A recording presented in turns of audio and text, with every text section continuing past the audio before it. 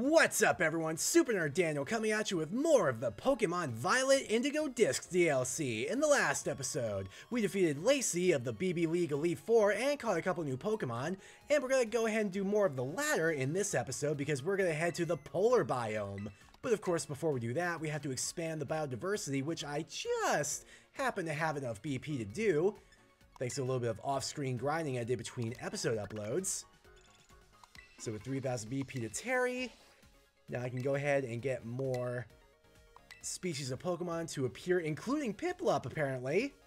Sick. Maybe we'll run into one during this episode. Who knows?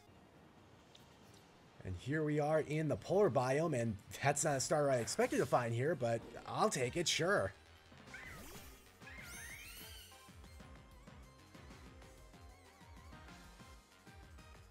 And I forgot I already had a Chimchar from transferring it over. Whoops. My bad. Actually, do I have a Duraludon yet? I don't remember if I have a Duraludon. Let me go get that instead. Cheeky turn 1 timer ball. Can we get it? Haha, we can! Duraludon, the alloy Pokemon. Its metal body is durable, but prone to retaining heat. It vents this heat from the slits in its tail. Yo, we could take a look at Chimchar's Pokédex entry too, just because I already had it from transferring it over. Let me go ahead and take a look at that also, for posterity. Chimchar, the chimp Pokemon. The gas made in its belly burns from its rear end. The fire burns weakly when it feels sick. Ooh, Milcery? You know what, just go for it. You turn 1 timer ball to Duraludon. I think a Milcery might be just as easy to get. Well, shut my mouth then. Surely on turn 2.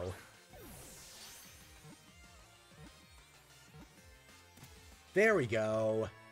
Milcery, the cream Pokemon. When attacked, it tackles its foe and covers them in cream. With its foe either blinded or astonished by deliciousness, Milcery flees. And with that out of the way, let me see if I can get this friggin' Snubble.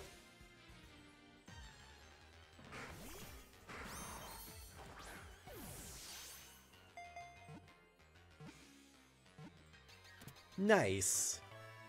Snubble, the fairy Pokemon. Its growls make its opponents uneasy. This laid-back Pokemon tends to sleep half the day. Same. Alright, moving right along. Let's see what else we can encounter. Lots of Chimchars around here. Haven't seen a Piplup yet. Even though that was the Pokemon. Ooh, never the fuck mind what I said. Here's a Alolan Sandshrew.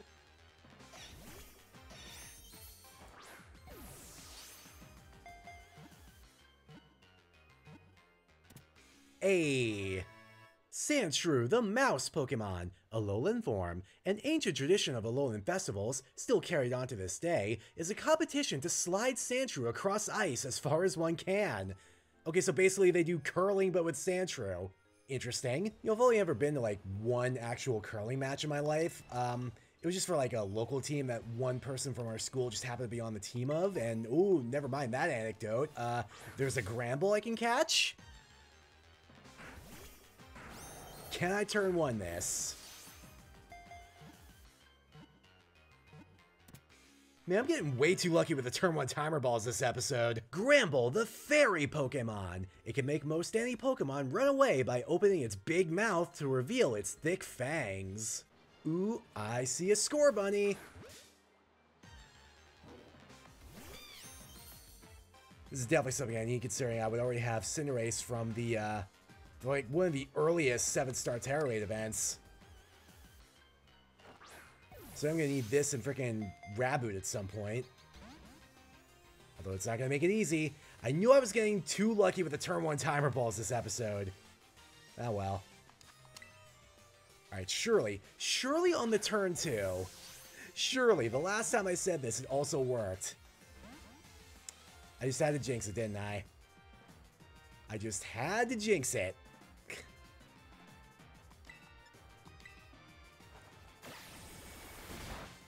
Alright, Sommer, get out of there. We're gonna bring in Cinnamon Roll for the Nuzzle. Alright, Cinnamon Roll, handle it. Oh, wow. I forgot you were doing literally nothing but counter. So, bit awkward.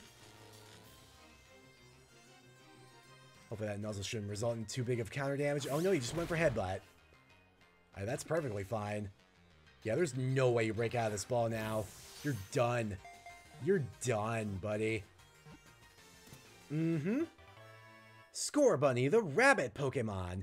Fire energy gathers in the pads of its feet, raising their temperature. Once hot, Scorbunny's foot pads can deal heavy damage to opponents. Ah, the beautiful snowy vistas of the Polar Biome. Reminds me of home. Ooh, hang on. A Metang! I will absolutely take this. Yeah, this I don't think I can turn one timer ball. We're just gonna have to do this the normal way. Get out Cinnamon Roll, go for the Nuzzle, get the Para, and then start chucking balls. Okay, Cinnamon Roll, handle it.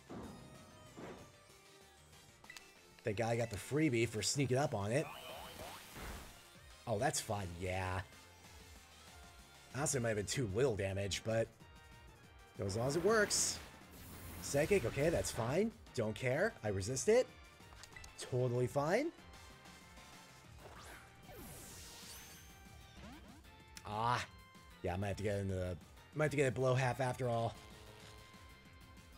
Now, I don't think a Psychic would kill. It should be double resisted. Ooh, yeah, alright. That's really pretty much perfect where I need you to be. Like, maybe a Nuzzle would get you into the red, but... yeah, let's just go for this. I feel like this is good range.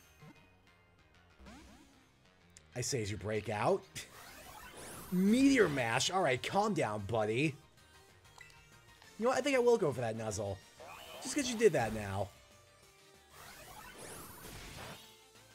I mean, it's not even doing all that much, but still, it's the principle of the thing.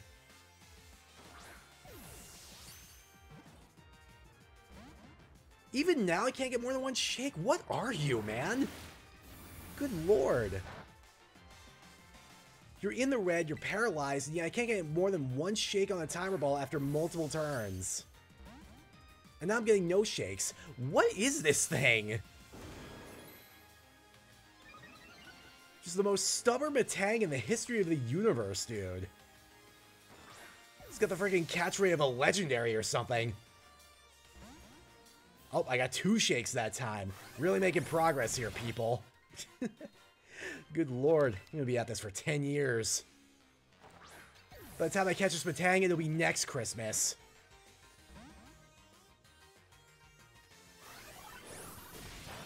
Ow. Alright, if this timer ball doesn't work, I'm gonna have to take an extra turn to heal. Yep. Here comes another... Nope. Okay, guess I get a freebie. That's fine. Speed doesn't have anything to do with Meteor Mash's damage output, so that should mean nothing. As does the timer ball's catch rate, apparently. Because I'm getting no shakes now. Again. Alright, come on. You piece of garbage. Are you goddamn kidding me? Alright, listen, I know this is a pseudo-legendary line, but good lord, what is the catch rate on this thing? Seriously, I feel like I'm fighting a fucking, you know, one of the legendary birds in Pokemon Yellow or something. That was an ordeal. Literally have you in, like, next to optimal conditions. The only thing that could be better is if I gotten you down to 1 HP, but I don't have anyone in my party with False Swipe right now. Okay, see, you're full parrot. Come on. It's a sign. It's a sign, dude. You want to stay in this ball. Work with me here. Work with me! Metang! Okay, I gotta take a turn to heal. It'll build up an extra turn for the timer ball. It's fine. Seriously, what is going on here? Why have I found like an overworld mini-boss? Good grief. Okay, full para. It's been like God knows how many turns now. It's probably closing in on like double-digit turns. And you still... Okay, you've actually been full para twice in a row now. I have lost track of the turns. Come on. Come on. Thank you. God, I think I actually felt myself age. Metang, the Iron Claw Pokemon. It adores magnetic minerals, so it pursues Nosepass at speeds exceeding 16 miles per hour. Jesus. Metang is rapidly approaching your location. Yo, actually, as long as I mentioned Christmas during that whole last ordeal, that's actually a good comment question of the day. If you celebrate any holidays during like the general period of like November to December, what holidays did you celebrate and how did you celebrate them? What'd you do? Did you hang out with your family? Did you do like a Friendsgiving situation with just some of your friends IRL or online? What'd you do? Let me know in the comments below. Just for full disclosure, I'm actually recording this a couple days before Christmas. I don't know when I'll get it up, so I don't know how relevant this will actually be, but the plan is probably for me is just to hang out with some people on Discord. Just hang out with them, maybe, you know, play some video games together and stuff. They're pretty simple, but, you know, still pretty fulfilling. Maybe not as fulfilling as an experienced Candy M, but still pretty fulfilling. Hey, let's dip down here a little bit. Check out what Pokemon are hanging out near the bottom. We got Beartic and, what's the Prevo called? Cubchoo, yeah. Little cutie. Ooh. Ooh. We got a couple Pokemon I want. First of all, you. Solosis. Pass by a Duosion as well. Get that in a second.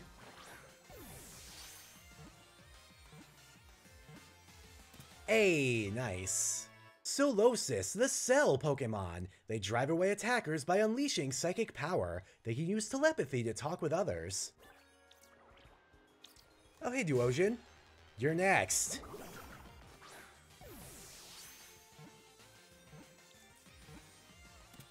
Nice. Duosion, the Mitosis Pokemon. When their brains, now divided in two, are thinking the same thoughts, these Pokemon exhibit their maximum power. Oh, apparently I got another reward for the Pokedex. So let's grab that really quick. If I can remember what the button is, there we go. Nice. Got a Love Ball. Ooh, the Protector Pads. You know, in case I don't just want to transfer over my Rhyperior from Pokemon Home, in case I want to evolve it myself.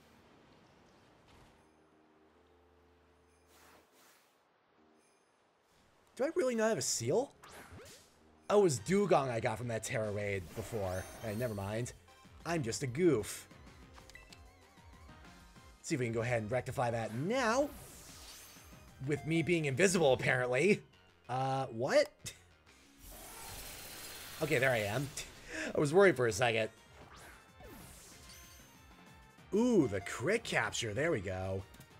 Hey, nice. Seal, the Sea Lion Pokemon. The colder it gets, the better it feels. Same. It joyfully swims around oceans so cold that they are filled with floating ice. Okay, now I could have sworn, just in the background when I was looking at that seal, that I thought maybe I saw... Well, it's not what I thought I was looking at, but I can also get this.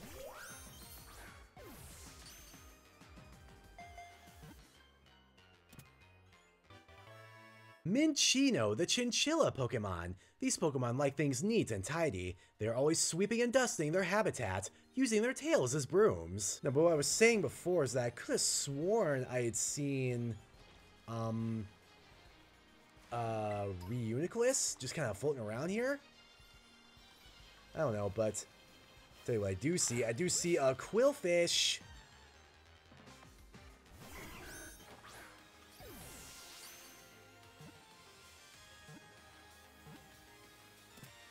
Thank you. God, don't ask me how many turns that took. Quillfish, the balloon Pokemon. Hisuian form. It absorbs toxins from the food it eats. The distinct purple spikes on its body are evidence of its potent poison. PP up, always take that. Nice. Now, what could be in this cave here? Oh, that's just Chargestone Cavern again. Okay. Just for some reason, I want to shortcut back to the canyon biome, I guess. Interesting. Not something I really need, though. Let's just head back over here and wait a goddamn second. That's a whole ass Lapras. Get over here.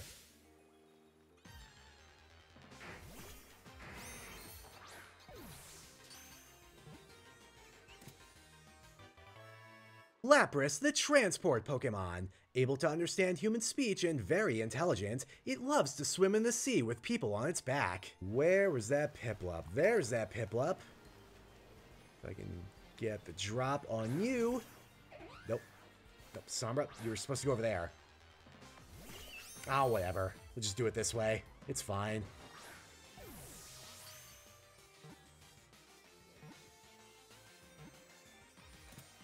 There we go.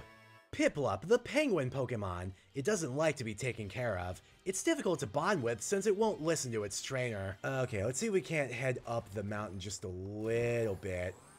Mostly because I want to get out of this water and, you know, get my frame rate back to a decent fucking number. That'd be nice. Okay, so first of all, I should probably map out my trajectory, i.e. where I'm trying to go here, and it should probably be about here, because I assume that would be where the rest area is, but also, apparently, a Porygon has spawned nearby, and I absolutely would love to be able to just get that in the timer ball right off the rip, so if I can find that real quick, that would be amazing. Hey, come on, Miraidon. Come on. Just get up the wall. You're stuck for a second, buddy. You got it. I know. If I were a Porygon, just sort of hanging out in a polar environment for some reason, where would I be? The answer is probably not by the Minccino Horde or by the Piplup that's just kind of hang out over here. Hey, Piplup. How you doing? Oh, no Porygon yet, but I did see the Reuniclus. I was looking for you earlier. Now, you are going to be a bit of an issue. But that's fine. I can kill a few turns getting Cinnamon Roll out here and nuzzling you. Skill swap? That's fine. Search server does literally nothing for you. Appreciate the Magic Guard, though. Alright, let's go for the Nuzzle. This should not kill. Yeah, we're good.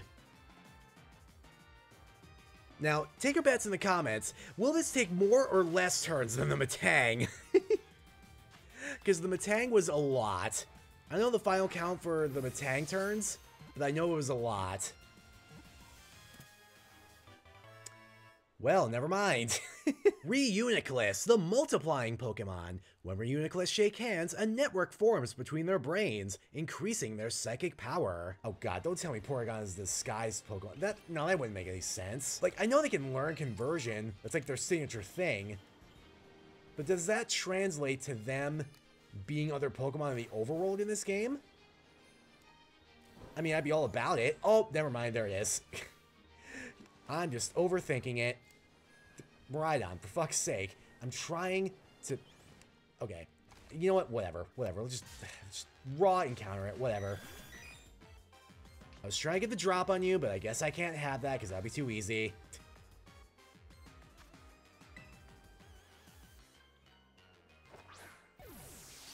And here I was thinking that conversion would allow it to act like imposter or illusion for Ditto or Zoroark, respectively, and allow it to convert itself into other Pokemon in the real world to disguise itself. Nope, it's kind of just hanging out.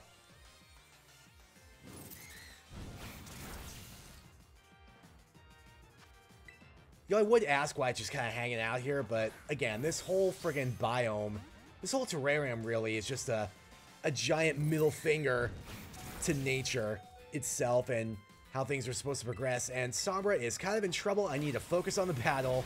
Alright, you turn out of there, Sombra. Let's get friggin' Cinnamon Roll in for the Nuzzle.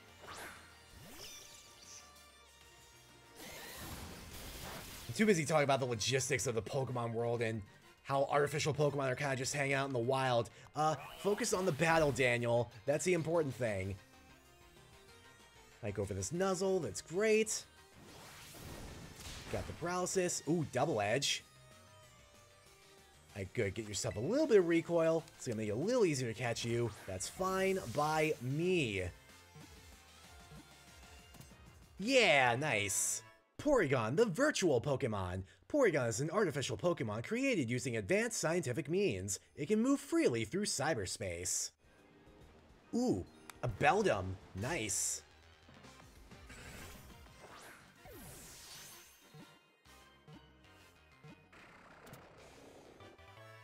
Beldum, the Iron Ball Pokemon. All its cells are magnets. But how do they work, though?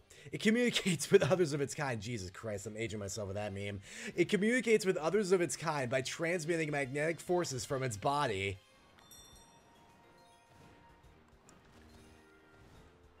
Oh, this wasn't even the friggin'... Really? This wasn't even the rest area? What? It was the outdoor classroom? It was just flash cannon up here? Ah. Alright, here we go. Now we're at the rest stop. And you know what? I think we got time for a trainer battle before this episode ends. I've only been going for almost an hour, but I feel like there's a lot I could cut out, especially with that whole traveling back over to the north end of the friggin' biome thing. Who do I want to start with? You know what? I think the good old lead of Yuto and Sombra is probably the way to go. Alright, kid, tell me about your dream. I've got to become one of the Elite Four of the BB League so my dream can come true at last. It's going to be a little difficult considering I'm going to beat them all and then become the champion. Ooh, Meowstic and Magnezone. You've got good taste in Pokemon, I'll give you that much. Maybe not so much realistic dreams, but you do have good taste in Pokemon. Alright, so I'm taunting the Meowstic immediately. And I'm going to bulk up with Yuto.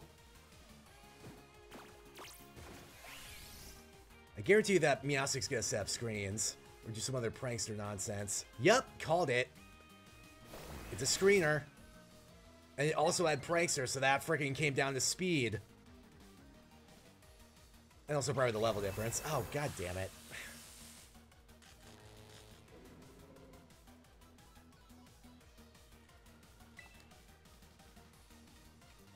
So I'm going to taunt the Magnezone. I'm going to use Yuto's turn to get a Paralyze heal. Just so he's not sitting there doing nothing half the time. That would be really appreciated.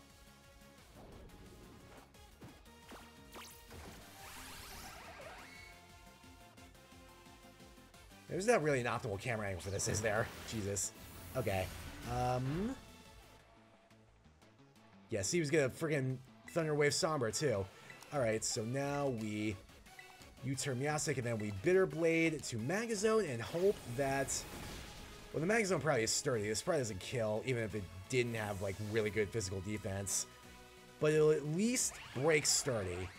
That much I do need it to do. Yeah, bring in Marceline, because Marceline will be immune to Magnezone's electric attacks. And once this turns up, it can't get another status condition on it anyway because of the Toxic Orb. Oh, it didn't have sturdy. Interesting. I mean, I'm not complaining, but still.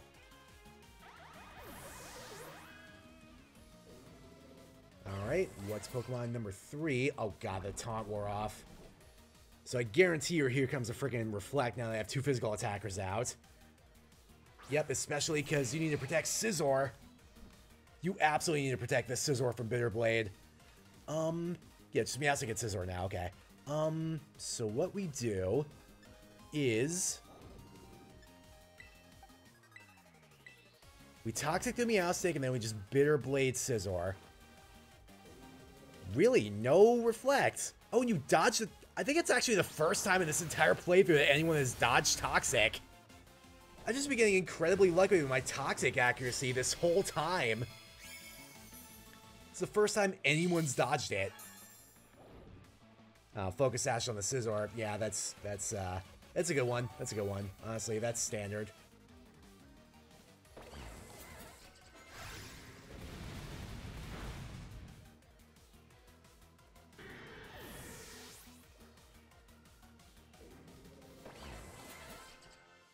Just for posterity, what is your dream, though? Presumably not for me to get a Lepid Berry, or for me to get mauled by a Beartic. Jesus! Get away from me! I'm trying to talk to this NPC. Would you fuck off? Good lord. My dream is to become a member of the Elite Four and make a castle out of the Plaza Blocks. Now, I'm pretty sure Amaris already has you covered. Like, Pretty sure her plaza is a castle when you look at it from the outside. Okay, and I think that's where we're going to end this episode before my recording software decides to chumble again for a billion times. Anyway, thank you for watching this episode of the Indigo Disk DLC Let's Play. I really appreciate it. Give it a like if you liked it, answer the comment question down below, subscribe for more in the future. Take care of yourselves, take care of each other. Enjoy your holidays if you're celebrating them, and if not, just have a nice December. Stay safe out there. And drink some water, you filthy animals.